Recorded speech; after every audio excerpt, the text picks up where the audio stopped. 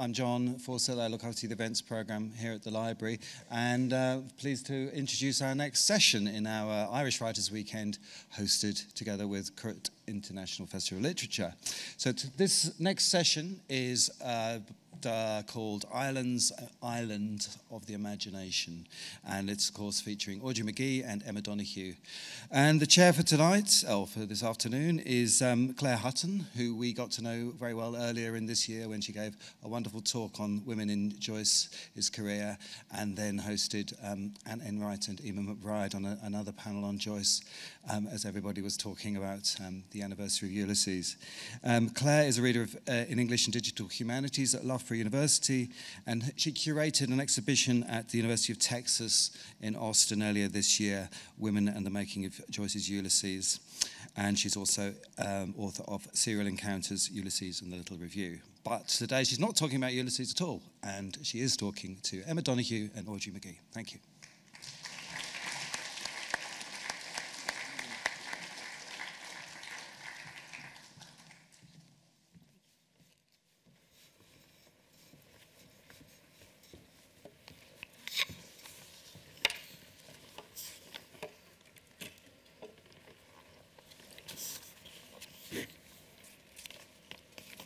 Hello everyone, and welcome to this session.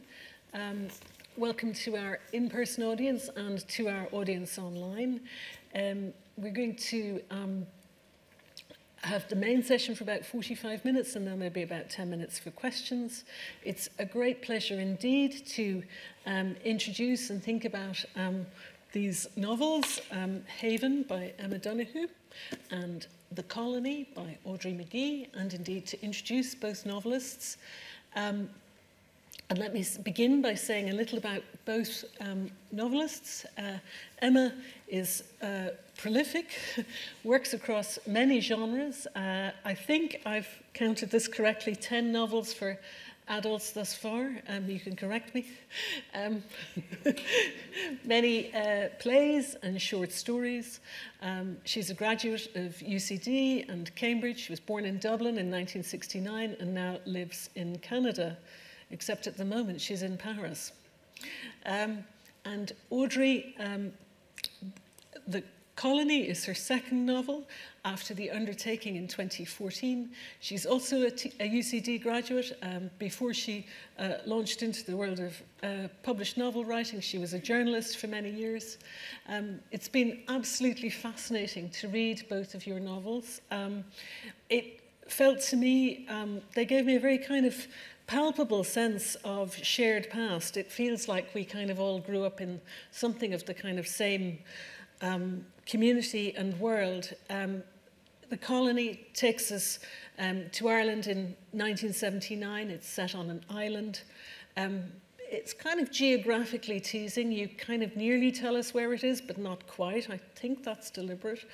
And it's interwoven, this narrative about what's happening on the island, off the west of Ireland, is interwoven with a narrative about a fact-driven narrative about loyalist and Republican atrocities. So 1979, very vivid year in our recent past, reminded me just so very much of my own kind of childhood, events like the Papal visit. The Haven reminded me of things like, you know, the class visit to Clonmacnoise, the slide from pagan traditions to Christianities, extreme faith, the way it breaks people, the manuscript tradition, the monastic tradition, a great deal of world building going on in both novels. So I'm going to ask both novelists to read and to maybe say something about the narrative of the book. Will I start with you, Emma? Is that okay? Sure. Would it mess up camera angles if we stand up? No? Sure. I find I'm a bit slumpy in this chair. It's more a tele-watching chair. Hello all, thank you very much for being here, and I'm so honoured to be part of this Irish Writers Weekend London, which I assumed had been going on for 20 years without my hearing of it, but no, apparently first time. And it has the classiest logo I've seen, and the apostrophe in the right place. So I think it bodes very well for the future. Well done so far. So Haven is the earliest set novel I've written, and it involved more months of going down internet rabbit holes in search of facts about what was the true shape of the tonsure an Irish monk would have been wearing in the year 600. It involved a lot of detailed research into things I knew nothing about. So I felt a bit as if I was, engrossed in a punitive, difficult, and protracted task, much like my monks. It starts in Clonmacnoise, where a stranger turns up, a very scholarly, famous priest who has, copied out dozens of books, and he chooses two, an old monk with a head broken by a slingshot and, amazingly saved through the surgical powers of early monks, Cormac, and he chooses a young one, an odd one, a left-handed one called Trian, who's mostly hungry all the time and is 19. And Father Art brings these two with him down the Shannon, looking for an island he's seen in a dream to make the ultimate, pure monastic outpost. Because the paradox of early Irish Christianity is that they lived in tiny little isolated, hard, out-of-the-way places, and they were constantly leaving them to find somewhere harder, more isolated, less in the way of beef or sheets, and more in the way of God and isolation. So this is a little bit where they've been literally drifting out to sea. They've shipped their oars, and they've literally been spinning around, hoping to spot an island that nobody's ever landed on before, and they're lost in the fog, basically. This bit is narrated by Art, the middle one, the visionary. As young Trian is washing the holy vessels after Mass and swaddling them in the chest, the glare of sun intensifies behind the fabric of cloud. The white fog thins, lightens, finally tears. At last a spring breeze starts up. The boat slides broadside to it and lolls and rolls. Art, relieved to be moving, even if only uncontrollably, watches the fog meandering off and leaving a sky only ribboned with cloud. Is that shock on young Trian's face? Art turns to look where the monk is staring. On the horizon to the southwest of them, two islands side by side thrust up from the sea. One larger, both weirdly pointed. What a pair of skelligs, Trian marvels. Cormac skews around and shifts his bald head from side to side like a bird. He says, skelligs. Spikes of rock in the sea, sheer, sharp islands. I suppose our eyes must have been on the setting sun yesterday, Trian adds uncertainly, so we didn't look any further south. It's not that, says Art, and his voice comes out like a lion's roar. Christ is revealing them to us only now. Our island, the one from my dream, it must be one of those two. He makes a cross on his forehead, his mouth, his chest, and he sings out, if God is for us, who can be against us? Ask and you will receive. Seek and you will find. Knock and it will open. The monks chorus amen, catching his fervor. He watches the islands in a loud silence. His gaze eats up the distance. The boat rotates and drifts more or less in the right direction, but with a languor that racks Art's nerves. Young Trian must feel the same way because he begs, can we go faster, Father? The Sabbath, Cormac reminds him gruffly. Art stares up at the two great jagged outcroppings. The small pyramid floats beneath the level of the clouds. The broader, higher one rears up wrapped in vapor. It does seem ungrateful not to harness this little bit of heaven-sent wind. Well, he says, I don't suppose it would count as work to drop the sail at least. The other two rush to follow his lead, unfurling the great square and stringing it to the sides of the hull. A light puff fills it at once and speeds them south, just where they want to go. Closer, the great shards of grey are dabbed with green, as if a pair of mountains slid off the land into the sea and sailed away. Like some desert mirage, a miracle worked on a floating altar. Little by little, the two skelligs grow. Their crazed cones seem to Art to be merging, the lesser slipping in front of the greater, the two becoming one. He wonders aloud, could that be snow on their tops? well past Easter, so surely not unless these unique rocks have their own rarefied weather. And Trian says, bird droppings more like. Ah, yes. With misgiving, Art jerks around to reckon how far these extraordinary islands lie from the mainland. 7 miles, 8, no more. Will they have been claimed by impure folk long ago? I see no signs of settlement yet. Nor I, father. The young man's voice is shrill with excitement. Maybe they're uninhabitable, says Cormac, and Art glares at him. I only mean they seem all up and down, but my eyes aren't what they were, the old monk admits. It strikes Art that the combination of the light current and the breeze is going to take their little boat right past the Skelligs too far south. He grabs the steering oar and pushes it deep into the water just to nudge the boat west. He wouldn't call this Sabbath-breaking work. He's only sitting, he's only holding on and feeling the pulse of the sea, his gaze on the island's splintery silhouettes. His throat is locked as the boat inches nearer the smaller island and the greater one looms behind it. They are like nothing he has ever encountered in all his travels. They're like 2 broken fists of rock held up in prayer. He sings out, "Be before me, O Lord," and the others chant back, "As a bright flame." "Be above me, O Lord," as a fixed star. "Be below me, O Lord," and Cormac and Trian finish, "as a clear path." As they approach what Art is already thinking of as the lesser Skellig, it reveals itself as entirely possessed by an army of birds. He can't hear anything like a hymn of praise in the screams of these vermin, nor can he see any spot where the monks could moor around the whole stained crag. Could it be too steep to land on? The boat is past the small island already, gliding slowly straight towards the bigger one, which is still a mile or 2 off. Its rough cone is veiled in cloud, but the breeze is already beginning to wipe it clean. And now the great Skellig is revealed in all its strange glory. Twice the height of its neighbour, sharply fingering the sky. Eroded by wind and water, he can see, littered with rockfall, smeared with emerald vegetation. Its crags are capped with the droppings of the wheeling flocks who keep up their harsh cacophony. "Oh, this is the place," Art proclaims. "The higher up, the closer we'll be to heaven. On this island's peaks, our prayers will be halfway to God's ears already." "Amen, Father," say the other 2. The great Skellig is an abandoned fortress, awful in majesty. No, Art tells himself, it's not abandoned, it's just lonely, waiting for its commander. It's the most gigantic of cathedrals, ready for its priest. Thanks very much.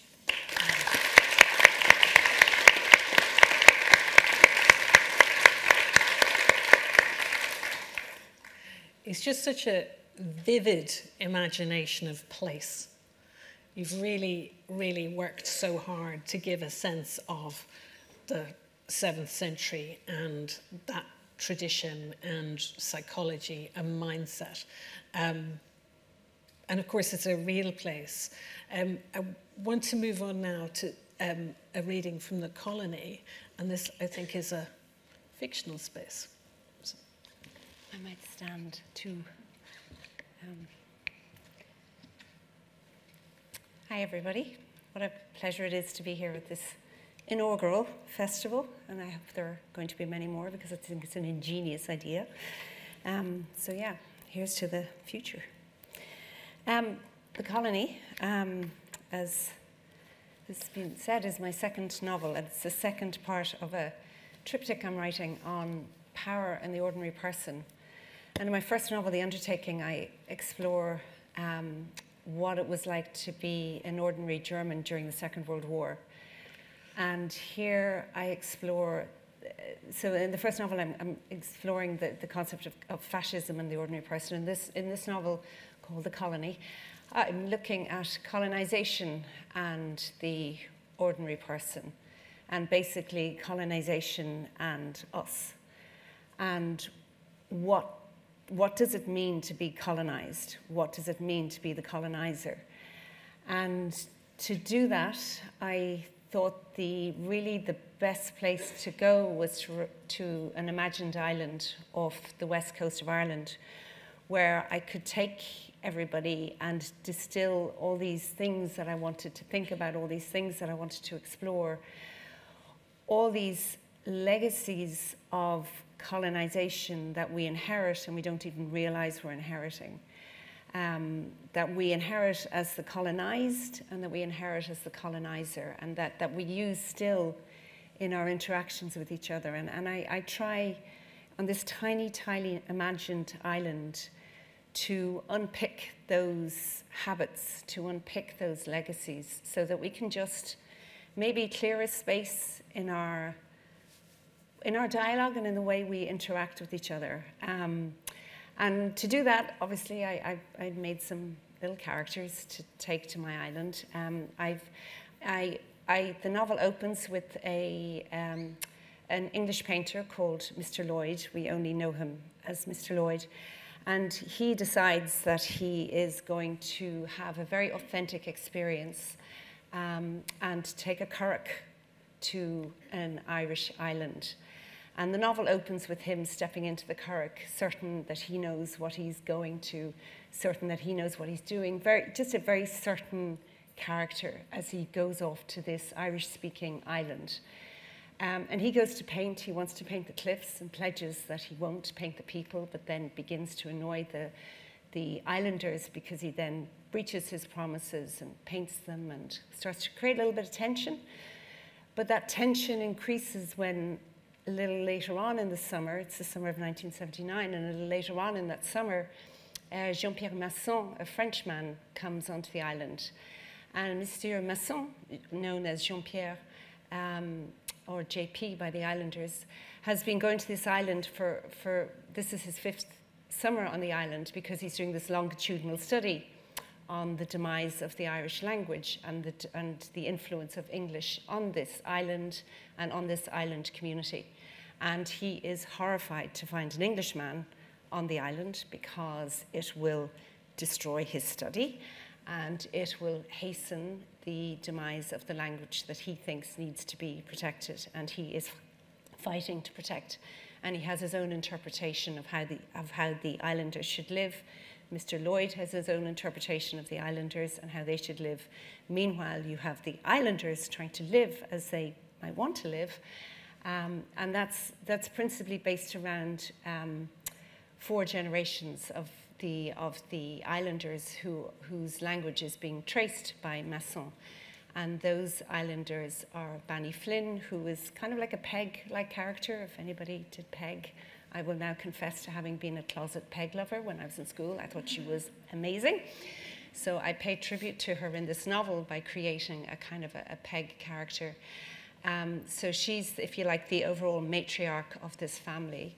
And then it's her daughter who's Banny Neal, and then her daughter in turn who's Mairead. And Mairead is a beautiful young widow woman on the island. She has lost her husband and her father and her brother in a single boating accident and now lives with James, her son. And James is the only member of the family who is bilingual. The others have either a latent understanding of English or, in Banny Flynn's case, an absolute refusal to speak English because she is the protector of tradition and the protector of the language. So in this little section I'm going to read, it's Mairead, who, I must say, I didn't expect Mairead to turn up when I started to write. She just kind of appeared, and yeah, I think she and I have become lifelong friends. So I'll read now from Mairead. He left. She washed the plates and cutlery and stoked the fire. She sat down and lifted the charcoal grey knitting from the basket at the side of the chair. The start of a jumper for James, dark to hide the dirt. She stretched the knitting across her lap and counted. 8 rows done, 2 to go, 1 row plain, 1 row purl. Ready in time for school, James, if you ever go back to those priests and their ways. She started to knit, sliding one needle over the other and looping the wool. They're quietening of you, James. They're stilling of you, and your nails chewed to the quick. She finished the cuff at the base of the jumper and added 6 extra stitches to each side. She knitted on, rows of plain and purl to build the foundations of the pattern to come. Her own pattern, her design. As she knitted it for Liam, now for James, who tells me nothing, insists only that I shouldn't worry, that they don't like me because I'm an island boy. But don't worry, ma'am, because I don't like them either. She counted the stitches. 134. As it was in the beginning, is now, and never shall be. The knitter's prayer. She continued. 3 more rows. Plain, purl, plain. She stretched the knitting across her thighs, counted the stitches 1 more time, and started on her pattern. Blackberry stitch, cable, moss, diamond up the middle and out the other side in reverse. Moss, cable, blackberry. She knitted the first blackberry, building 3 stitches from 1, gathering them, wrapping them in purl and pushing through, the birth of a berry to texture the jumper. She smiled and stroked the woolen knot. A thickening of the wool to keep James warm, as it warmed me, knitted by my mother, though not my grandmother, who still calls this the English knitting, the English scheme, their guilt for the famine, for the land theft. They take our land, she says, starve us, and then to alleviate the poverty, to assuage their guilt, they set us up with knitting. Make jumpers this way, they said, and sell them, they said. Earn your living that way, they said. Earn your rent that way, they said. Though we liked earning our living the other way, from the land that was our land, the sea that was our sea. But they told us to knit. So now we knit. Well, I'm not knitting, says Banny Flynn, not that knitting. Their knittings are Scottish, English, Irish knitting. I'll do my own knitting. Knit as my mother did, as my grandmother knitted. Mairead laughed at Banny Flynn sitting up there still by the fire with her pipe, her tea and her knitting, defiant, making socks that nobody wants to wear anymore, socks with patterns more intricate than these jumpers, socks of waves and weaves, twists and turns, socks that sit in a drawer because my father, her daughter's husband, was the last islander to wear them. Dozens of socks in that drawer waiting for him to come back from the sea. Mairead smiled. At least his feet won't be cold when he comes back from the sea and opens that drawer of socks. She knitted on. 20 plain stitches, the foundation of the cable that would run up the side of James's chest, from his hip bones to his clavicle. Then the moss stitch, plain, purl, the knitting soothing in the stillness of the sleeping house, the sleeping village. Her metal needles sliding one over the other to build the base of the diamond pattern that would run up the centre of the jumper, along James's chest. Still skinny, though his voice is broken, and he is shaved once or twice, his chin only. Surreptitiously, the hair is washed away, the blade hidden. His father's blade without his father's guidance, without the guidance of a man. For the priests are of no use to him, those men in frocks, and he has no time for Micheál, even less for Francis, his own uncle. Though he likes the Englishman well enough. Maybe he talks to the Englishman as he would have talked to his father, a man of little use to him now under the sea in one of these jumpers, dark like this one, a bed now for fish, a blanket for crabs, the wool more enduring than his skin and flesh, than his black, black hair. But what of your bones, Liam? The marrow of your bones, of you? What is left of them, of you, my love, down there, underneath in the sea grave, the grave sea? Is anything left, or are you all gone, eaten, atomized, diluted and dispersed, carried from one ocean to the next, tiny particles of you traveling around the earth? My husband in Australia, in Africa, in South America, traveling the world without me, though you promised that we would go together, leave together, the 3 of us. But you left without me, Liam, without us. She sipped at her tea and knitted on. Thank you.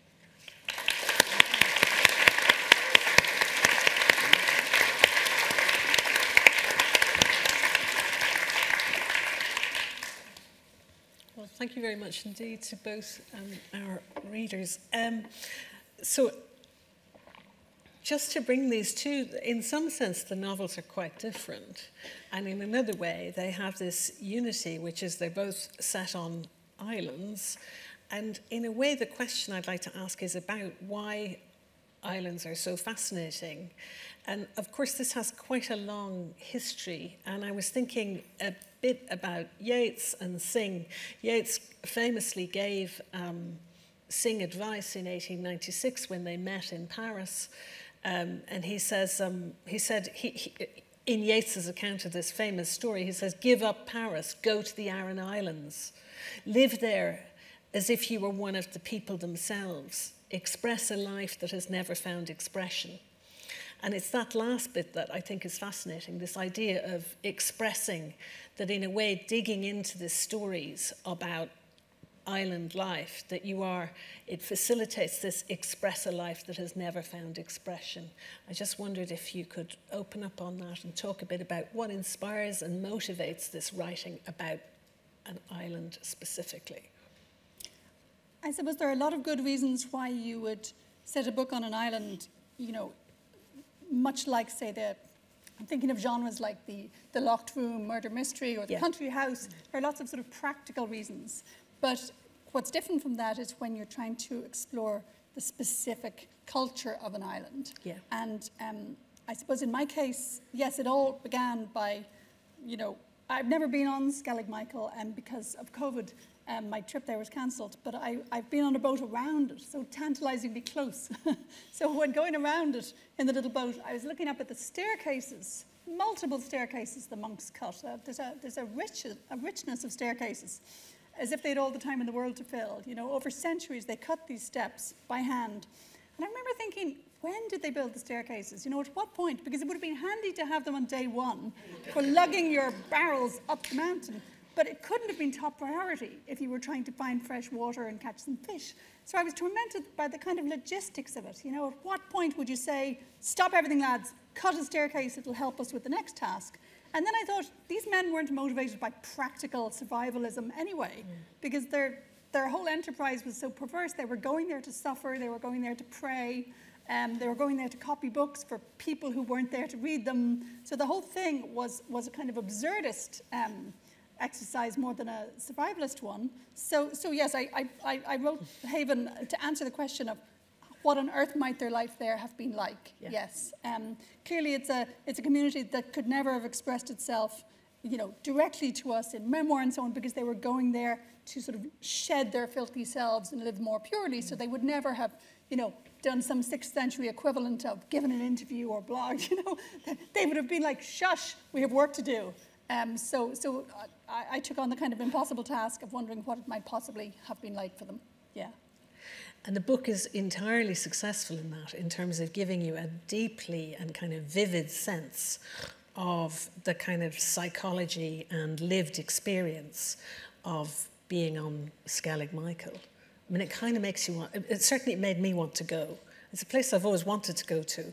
But to think that, yes, people went in, you know, this era so before our kind of modern conveniences and the toil and difficulty of actually doing it.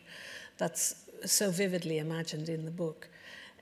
So maybe I should move the island question to Audrey. What do you think? Yeah, I mean, islands are fascinating. I mean, we're all on an island. Right now, we're on an island, you know. But to do what I wanted to do, which was this exploration of colonization, I had to take us into an even smaller space and into an even smaller island, because I suppose when you cut away all the superfluous things that can happen in kind of more urban areas or whatever, I think one of the things that attract us to islands attract painters, musicians, writers. You know, for generations now, we've all been attracted to these spaces because they're really so elemental. You know, it's obviously the 7th century was incredibly elemental, but even still, you know, you're so exposed to even the weather. So when you go to an island, you're accepting that you're living at a different pace. So in the novel, I kind of almost have to, it's like the reader and all of us, we have to go on a trip to the island to create a space where we can explore these concepts and these legacies. And I think I suppose I was following the tradition of this artist going to an island, and that was probably, I did it myself when I was in journalism. I was working with the Times, the London Times, and I went up with Derek Hill, who's an English artist who used to go every summer to Tory Island. And he used to go and paint the cliffs and paint sometimes the people on the island. And I was actually probably about 7 months pregnant when I did this trip. So I do remember the nausea of the boat trip. I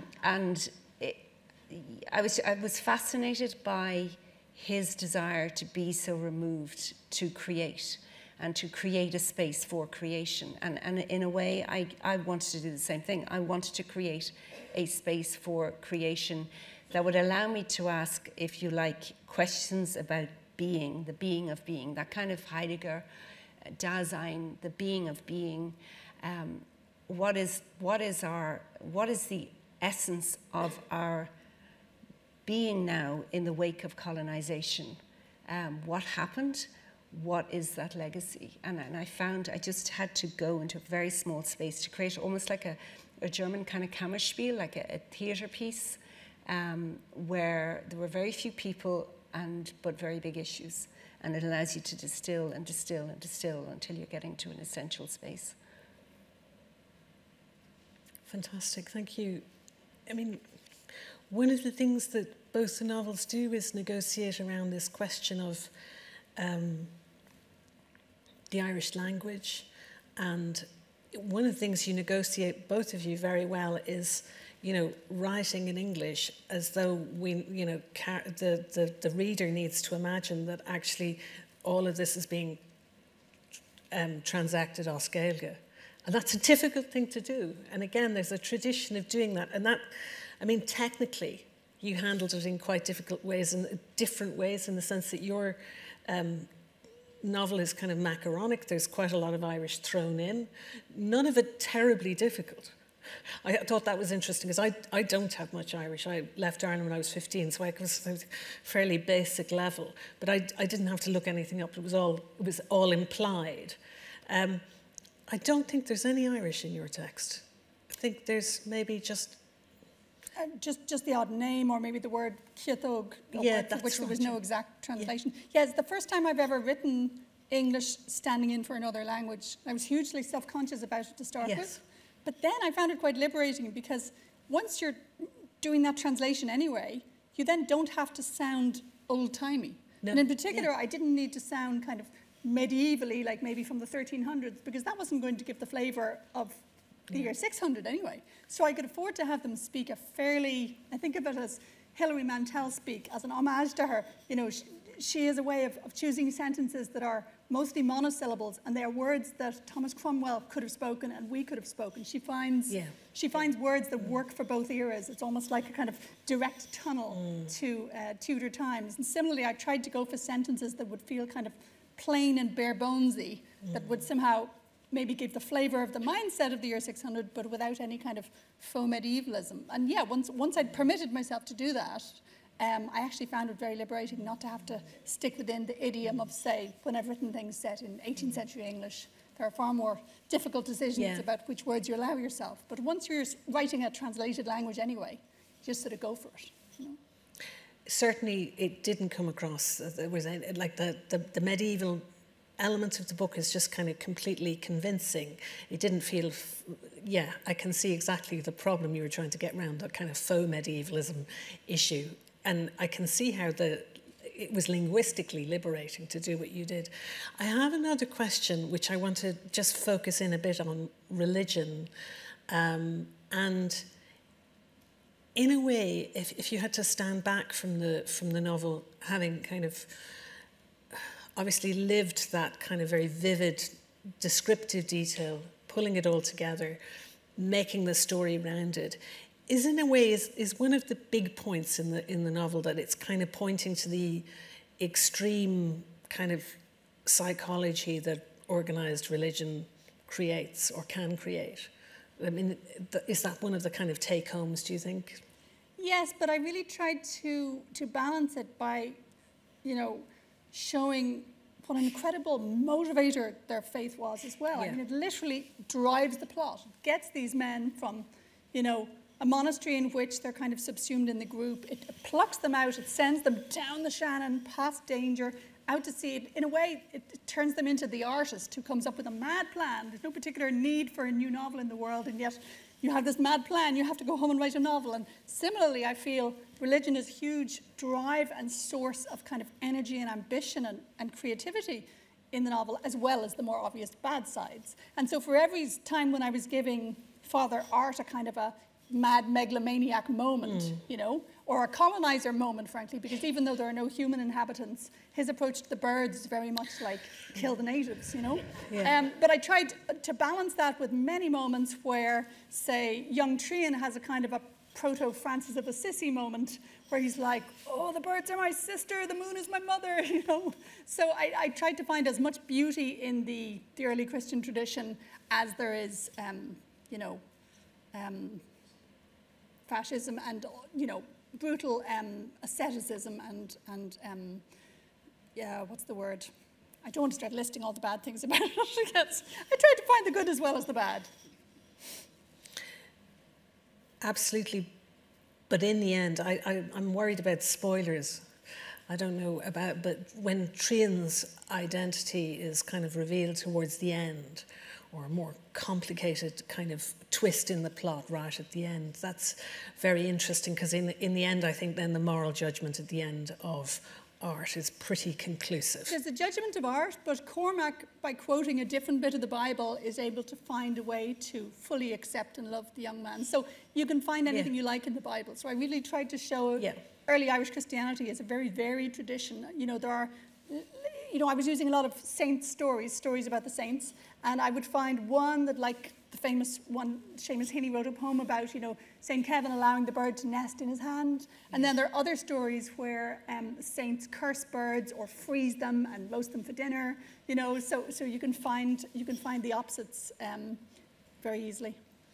Fantastic. Thank you very much. I have a question before we just move on to open it out to the audience. I thought maybe I'd ask Audrey about the implications of the kind of narrative interweave, and maybe I'll just explain that the book has, so the colony has quite long descriptive fictional chapters which are set on the island where there's just a handful of characters. It's really at the, it's about 7 or 8 characters in total, mainly focused on Lloyd, the artist, and on J.P. Masson, the linguist. That's one of the major narratives. The other narrative is a kind of reportage telling us over the summer of 1979 of a kind of series of quite dramatic Republican and loyalist atrocities which played out. Some of which are very vivid. I was a child at the time, and some of them, I really do remember those things happening. And I just think I'm fascinated by the implications of the duality of what your novel is doing, and asking really, in the end, is it a parable about nationalism and what nationalism or colonialism does to people? I mean, you know, I was 13 in 1979, and it was a very important summer in my life, and it's interesting that we're all kind of having similar relationships with 1979. But I was 13 in 1979. I went to France on a French. I went to stay with a French family, and it was kind of at the beach in Brittany. And we'd spend the morning working in a kitchen, and then we'd spend the afternoon kind of hanging out on the beach and playing with boats, and there were boys there playing with boats, and it was all just such a mellow. That was the month of June. The people I stayed with had no English, and I had no French, so I had to learn French, and it was just really a huge summer for me, a huge month for me. And then I came back, and you know, the summer was doing its usual thing in Ireland, but there was this drumbeat of kind of a lot of kind of tension around the place that really exploded in that day in in August, on August 27th, when the IRA bombed Mountbatten's boat. Now, obviously there had been an awful lot of violence happening up in Northern Ireland, but this crossed the border into the south.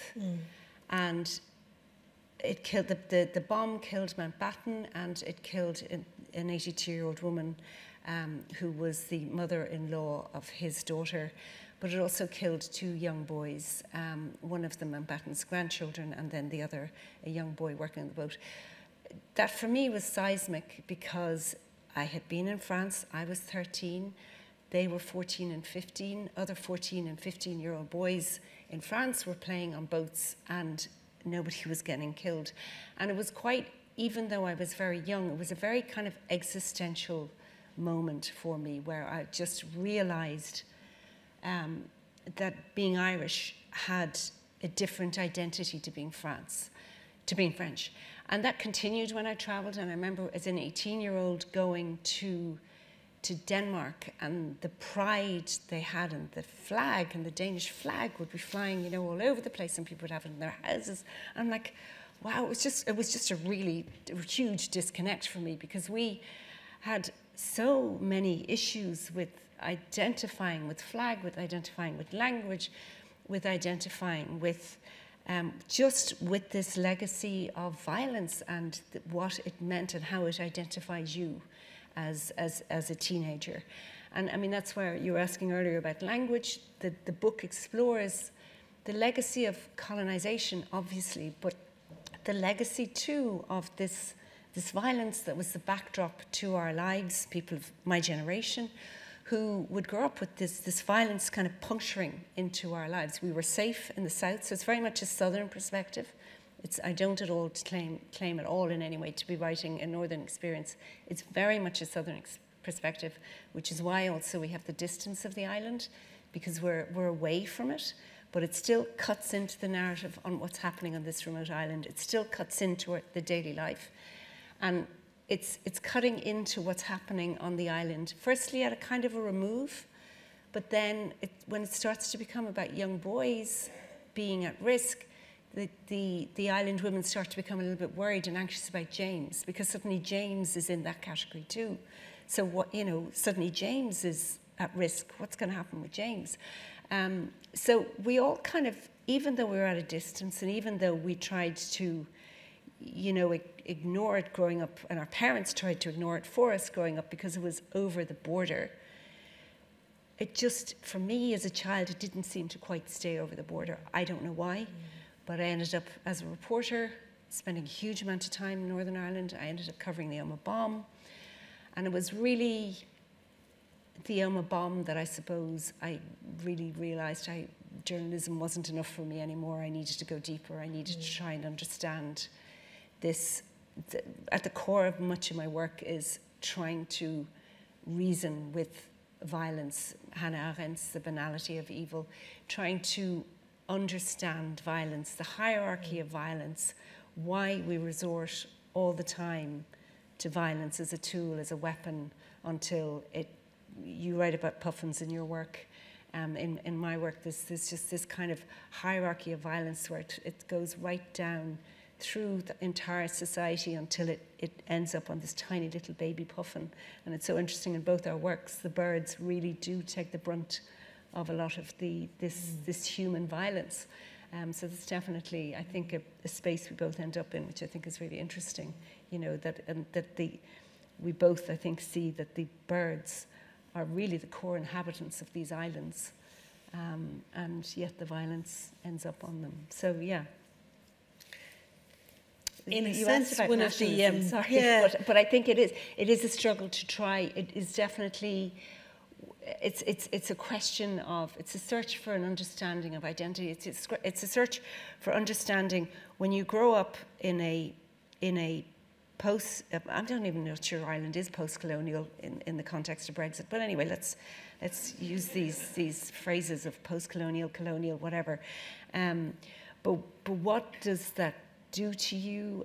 What does that? Yeah, it's definitely trying to understand and how do you reclaim your flag? How do you reclaim your language? I naturally a linguist. I study language. I could wander around Europe, speak French, German, Dutch, Romanian, Italian, Spanish, not a bother, but I couldn't speak Irish. You know, and it was like, well, why don't I speak Irish? So what's the baggage of that I don't speak Irish? Like, what is that? Like, why? You know, every other language comes incredibly naturally to me, so why not it? So it's, I don't have the answers, but I'm just like digging, you know? So, yeah. So it's very interesting. It seems to me that one of the bridges between both books is, in a way, a kind of insistence on the specifics of cultural memory and of kind of recognizing and coming to terms with kind of deeper aspects of a kind of collective past, and seeking to really understand and kind of interrogate, you know, how that shapes our presence. Because I think there's another similarity with our books, because I think we're both on islands, obviously, and you know, if you think of the colony in Ireland, you think of English colonization, but as soon as we became independent, we created a constitution, we built a hospital and education system. Obviously, we were very poor, we sought help, but the help we sought was from the Vatican, with incredible consequences, particularly for Irish people who didn't quite fit into the, you know, the perfect Catholic framework. So, you know, I think this is again where our novels do marry, that we are exploring the issues of the impact of religion, of the impact of political structures, you know, yes. Absolutely, yeah. I think on that note, we should probably open up to questions. So I can see two microphones, one at the back there and one at the back here. So if you'd like to raise your hand, if you'd like to ask questions. There's a lady there. Have we got any? Yeah, we've got one over here.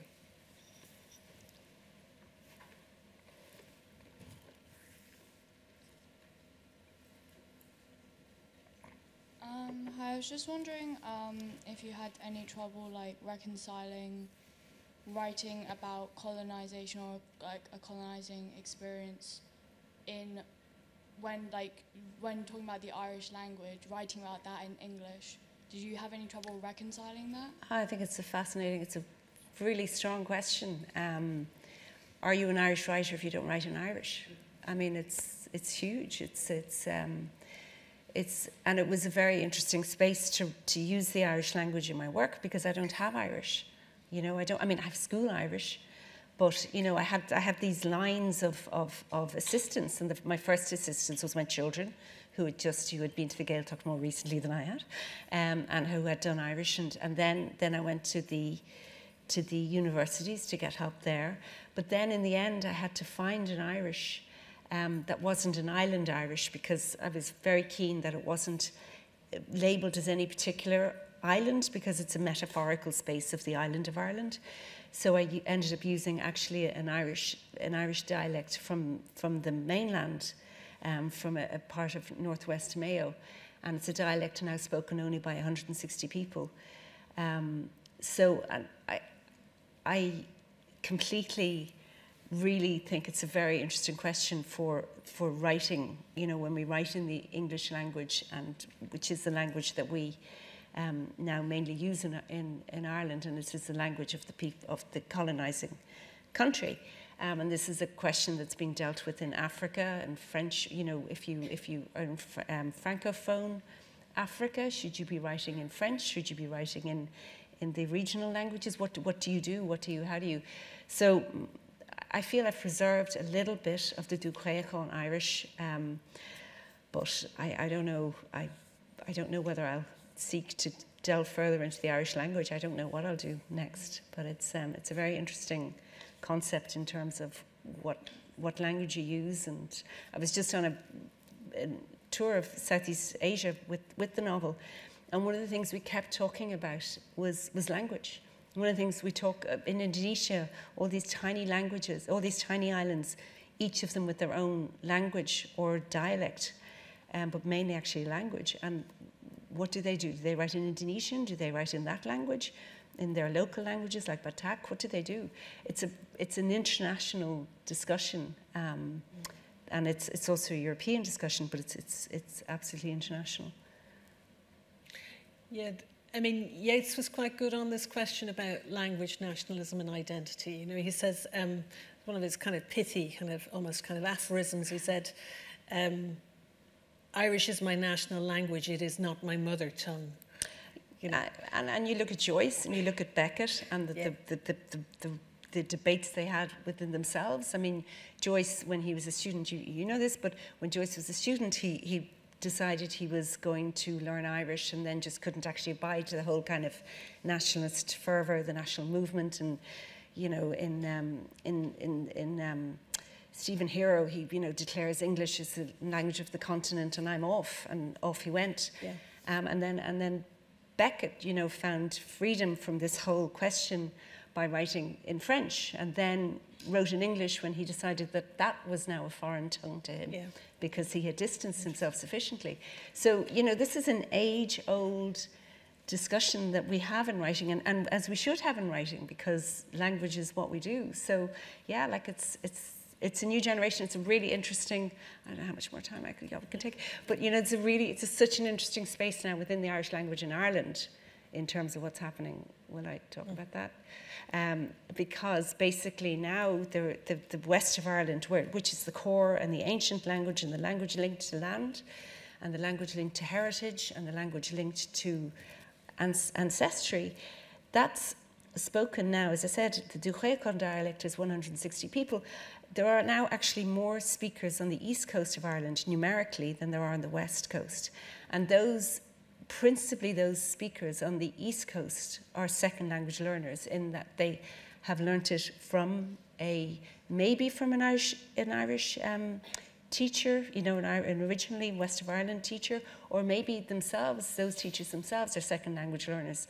So it's a new kind of Irish, but it's incredibly vibrant on the east coast, and it's whether there's some way to blend the east and west, you know, that's another debate. Right. So. Have we got any other questions? I think there's one there. Yeah. Thank you. I haven't read either of these books, The Haven and The Colony, but I'm definitely going to read them at Christmas. They're absolutely fascinating, and there's an enormous parity between them. Somehow they're sort of similar, not just by the islands, but so few people and such large issues. I think that's what Audrey said. And the question I have is really to Emma. I haven't read The Haven, but I have seen The Wonder. And that's the screenplay that I think you've been associated with. And I wonder whether, sorry, can you hear me?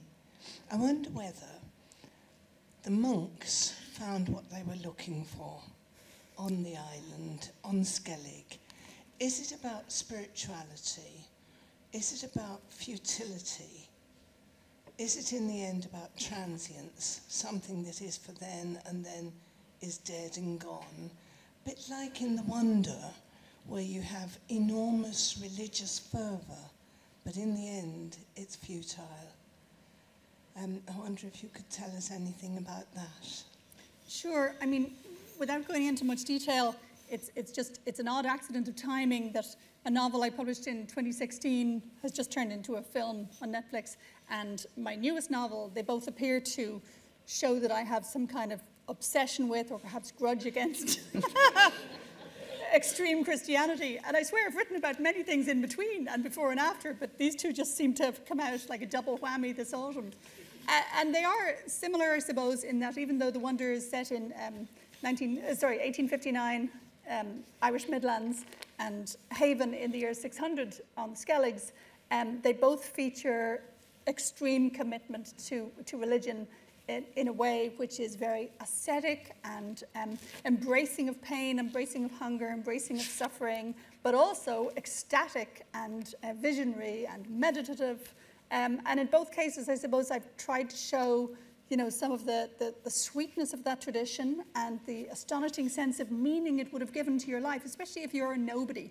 You know, if you're some left-handed boy orphan, or if you're some, you know, 19th century Irish child who will never have a vote, unlikely to have a job, unlikely even to get married, you know, these nobodies, by clinging to the narrative of saintliness, could find their lives suddenly buoyed up by meaning, you know? I mean, remembering my childhood, you know, the idea that if you had you know, a sty on your lip or something, I now can't remember, do you only have styes on your eyes? Anyway, some weird little facial imperfection. But if you were told to offer it up, that suggested that you were like doing something impressive by having this nasty spot, you know? I mean, what other traditions can rival that? I say, you know, meaning in every pimple, you know. So you might say it's a perverse tradition to say to a child who is suffering in some small way, you know, Jesus wants your pain. But on the other hand, it packaged your pain in a way that made you feel like, I'm having this sty for Jesus. So I think it's a hugely energizing and meaningful storyline to grab hold of. So this is why, yes, I suppose I've been interested in several different stories about what it might be like to kind of jump on that boat and see where it carries you. I've never jumped on the boat of extreme religion myself. I'm very moderate, but I like these characters who take the journey all the way to the end. Yeah. So on the issue of taking the journey all the way to the end, I'm aware of time, and I've chosen little excerpts from both the books just to kind of read us out, if that's okay. So I'm going to crave your permission just to read a tiny little detail from each novel, just to finish us out. In the end, if you set a novel on an island, you've got a kind of unity of place and a kind of crisis plot which is going to resolve in some way. And one of the things that happens is that, you know, some people leave the island and some people are left behind. And I'm drawn to the characters who are left behind and what sort of altered psychology is in the situation then at the end. So I'm going to begin with the colony and with Mairead. What is it about, you know, Mairead, who is this, you know, mother figure, widowed, relatively young, attractive, left behind. Lloyd has gone, Masson will go. But the thing that's happened to her is she's been painted by Lloyd. And there's a beautiful moment where she is posing as a model for Lloyd, and she realizes that she's been seen in a way which she regards as in a way which is quite true. And as she's being painted, she says, I want him to unearth it, this thing that is me, beyond the beauty that everybody sees, beyond that, beyond too what Mam sees, what James sees, what Francis sees, what JP sees, what JP thinks he sees. The truth of me, as I was then, I want that unearthed, captured and taken away, far from here. So, and that is exactly what happens, that she's painted in this large canvas painting, and it leaves on the boat to go back to London. So that is a conclusion of a kind for Mairead. Art is left behind on Skellig Michael, the lone monk. The other two have left on the boat. In the book, one of the things that's very vivid to me is where you write about, you know, the kind of illuminated manuscripts tradition. And you talk in some detail about the making of the book, the making of a manuscript. And you said there is no end to the making of books. And I think that's fascinating to see a writer writing about the act of making a book. And that's where I wanted to end up, and really to say thank you to both novelists for writing these wonderful novels. And just I'll finish with this little bit here. His left palm, so she's writing about the act of writing. His left palm cramps and his flexed wrist aches. His right hand feels bruised where he grips the knife handle too hard. 3 fingers write, the saying goes. 2 eyes read, 1 tongue speaks. The whole body toils. I'd like to say thank you to both novelists for toiling and writing these novels with such grace and energy. Thank you.